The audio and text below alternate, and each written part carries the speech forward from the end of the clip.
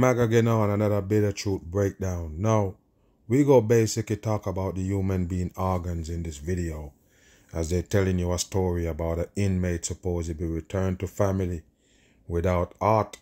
Now, we're gonna talk about it because this is a serious thing that been going on under the queue that a lot of people don't pay attention to.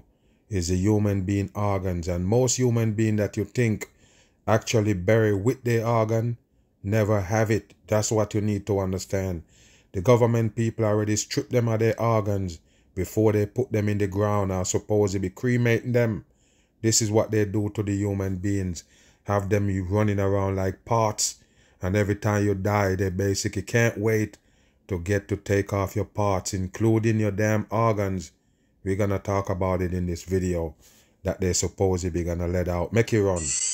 A new federal lawsuit is taking on the Alabama Department of Corrections after an inmate's body was returned to his family missing an organ. And listen, people, you hear who taking them on?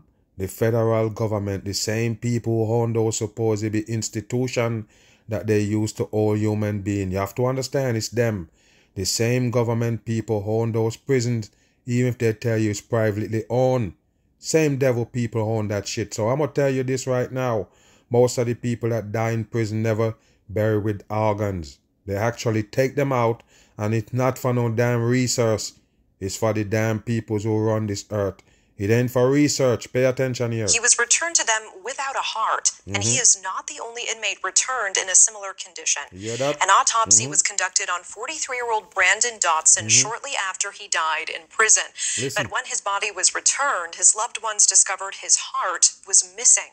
And how much cases, people, they're gonna basically get that chance to re-exhume the body again, like somebody from the family member gonna be checking the body this deep to realize that it ain't got no organ, just newspaper stuffed in it. That's what you need to understand. A lot of people never really check these funerals homes, and them things already take out the organs out the human being when they die, and then they show you an empty body. Like I say, stuffed with newspaper. This is what they do, and they can't wait for you to fall for them to start taking your organs. That's why they want you to put it on your driver's license. They even will find ways to get rid of your damn ass just to get that organs. Instead, an investigation suggests the organ was taken by forensic pathologists at the University of Alabama, Birmingham for medical research. You hear that, people? This is how they're gonna do it when they tell you these things on the news. They have to find a way to polish it off so it won't look that bad. But it's already busted. That's why they bring it to you. You have to understand. Whenever the news come to you and bringing you something like you feel like they're revealing something, is something that got exposed. So now they have to play the good guy still by revealing some things, but not the whole thing. You have to understand, this is what they do from day one. Don't be thinking it's something new. Taken by forensic pathologists at the University of Alabama, Birmingham for medical research without the family's consent. Yes, and because it's medical research, you will understand, but you don't get it. They're not researching shit. How long you think they've been researching the masses right here in plain sight? What you think? You think they need to go take a human being heart now to basically do research? You're dumb as a rock if you believe that, people. That's not what they do. They already study you. They know everything about you, inside and out. They don't have to take no human being heart to study shit right now. Wake your ass up. Joining us now is the Dotson family attorney, Lauren Ferrano. Lauren, we appreciate you joining us. And can we start with you just sharing a little more about this case? How did Brandon's family discover that his heart was missing in the first place? Sure. So Brandon's family learned that his heart was missing because they hired a second pathologist to conduct an autopsy. Alabama's prisons have been in crisis now for years. Okay, so what if that person never asked for a second autopsy? They would have never known that the organ is missing. Like I said, you know, in a lot of cases, the peoples don't do that.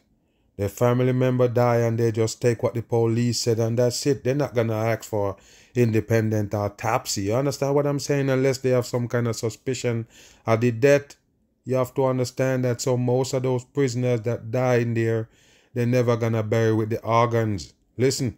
They didn't trust the results that were going to come from the Department of Corrections itself. So when they reached into their retirement savings to hire the second pathologist, the pathologist told them that a heart was not in the body. Wow. And since then, we've learned that many other families have been impacted as well. I mean, as you mentioned, this is not the only instance of an inmate being returned without their organs. We know another Alabama family. It's not only inmates, people, and they're going to point the finger at only Alabama. This is what they do, people. It's a practice. Remember, they share the organs supposedly around the world. Everybody searching for a kidney, a liver, a heart. All of these things that dying now in the New World Order. They're killing all your organs, and now it's a rush to get it. Do you understand that? Everybody need another piece of organ because theirs is damaged by this world. So listen, pay attention. They need these organs from the masses, the elites people. That's what they do. Listen. They had to bury their father without any of his organs after they were removed in an autopsy. Does the University of Alabama have any... Listen, people, let me explain this to you because that's what I told you. The news is a fake shit.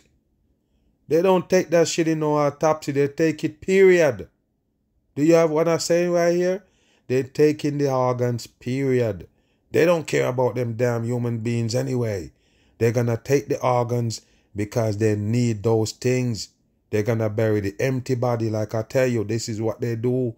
And most of the time at a funeral home, and you see them lower your family member into the ground, they never throw the dirt on. You don't get it, people. I went to a funeral back in the days and I watched that shit. And they lower the dead in the ground. Then they say everything is done and everybody leave. We never see them throw dirt on it and seal the dead in there. You understand what I'm saying? So you never know what they're doing, people. They go back there and rob the dead of the organs.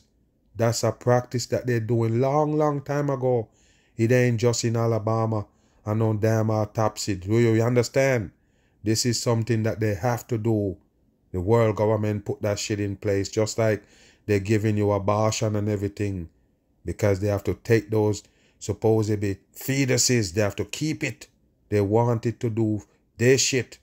Things that mean a lot to them. You might think that it's not, but they do. They need those things. Even the placenta from the mom having a baby in the hospital, they keep all of them things. Sound funny? But it's real. Same way they do take your organs before they bury the body. Listen. Right to these organs? Do they need the families to consent? They don't need We do believe that they need the families to consent. And right now they are using the consent of the wardens to take these organs. So you hear that, people? The consent of the wardens. So the warden is what own those people. Do you understand that? Of course they're not going to contact somebody outside in the street to ask them about an inmate if we can have their organs. No. They own those prisoners. They own them, period. You die there, they own your body. So that's why they can take the organs and then they say, yeah, we got the go-ahead from the wardens. Dumb on. Use them for whatever purpose they see fit. Wow. The law is very clear that it requires family consent for the retention of organs. And what we're seeing is these people who are dying in prison custody being treated in a way that no other person in society is being treated. And remember this, people. At the end of the day, you don't know how that person died. Remember, you find him without organs. How can you tell how that person died? Everything gotta be in place for the autopsy to happen. Do you understand that you can't have no missing organs doing no damn autopsy? You understand that? Listen. Treated less than, and the wardens are giving these permissions that they don't actually have the authority to give. There you go. The Department of Corrections states that autopsies are only performed when an inmate's death is suspicious or unnatural. You hear that, people? Only when the death is suspicious. Who gonna decide if the death is suspicious or not? And what is natural causes? Everybody's stupid nowadays. There ain't such thing as natural cause of death, people. What's the natural way to die? I'm listening for you to tell me. What's the natural way to die? What is it? Because everything is something wrong with you when you die, man. Your body breaks down, something wrong. You lose these organs, something wrong while you die. You don't die from no natural causes. That's nothing exists called natural causes of death. No way natural to die. Just listen when I tell you that shit. So yes, people, most of the time, they do their own autopsy supposedly in that prison, and then the dead just bury or burn. Do you get it? So you're not going to know what killed those people. Most has to know if they're going to have organs. Dodson family have any clarity over what exactly happened to their son? We don't have much clarity about anything. There was a hearing that we had to try to determine where is this heart. Wow. And I think all of us left that hearing more confused. Wow, an airing, people. They go to an airing to find out what happened to the heart or where is the heart. And they leave it, the airing. They don't know shit. Same way they go in. You believe it, people? They play with us with these reports. Like I tell you, government operation to take the human being organs 100% in. And that's the reason why they have a lot of people put it on their driver's license. That's so important, the organ is to them. But nobody pay attention. Just like the Red Cross with the bloody cross taking your blood worldwide. Nobody pay attention to these evil people and what they're doing to us. Move. Donating your organs to science is a noble... Look at this fucker right here on screen, people. And every time you see one of these news reporters, you understand that I'm right on the money when I tell you these are not real humans. What are they? So you sit there and you believe that's a real woman? Something is really wrong with you, people. This is how you have to look at these people that bring you the news, the deception. They all Decepticon. Look at the neck on it, people. It's almost like he can't hold in the skin stretching under the neck, and the neck don't even hold up. He didn't even hold up the head for the skin to stretch under the neck. What is going on? What is this they call highs? You don't get it, people. This is a wicked world you live in. Look who bring you information and telling you to donate your organs. Listen. Donating your organs to science is a noble thing to do. Wow, do it. What a fucking sodomite on TV. Are you kidding me? It's a very noble thing to do, to donate your organ to science. Unbelievable. Do you know what science? They're the one who destroying you on earth, people. What you want, what you can get.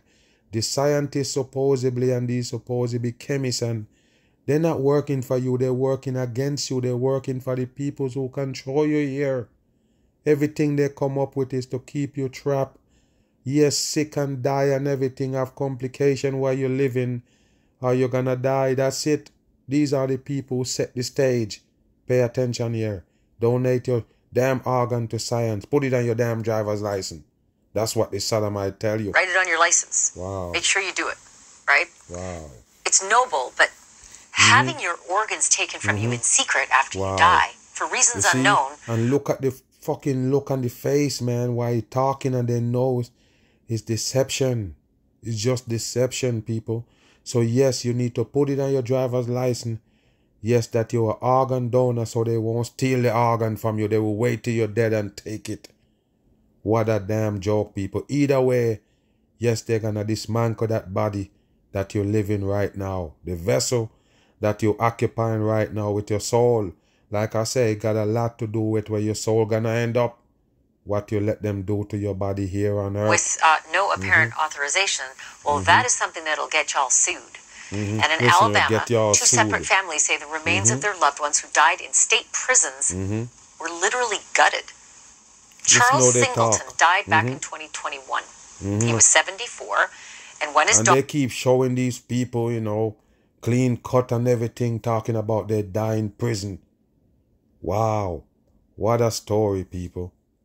So what about the other prisoners that die in prison, man? What about all of them that die? You check for their organs? You come up with these supposedly stories. Fake shit on the dumb masses.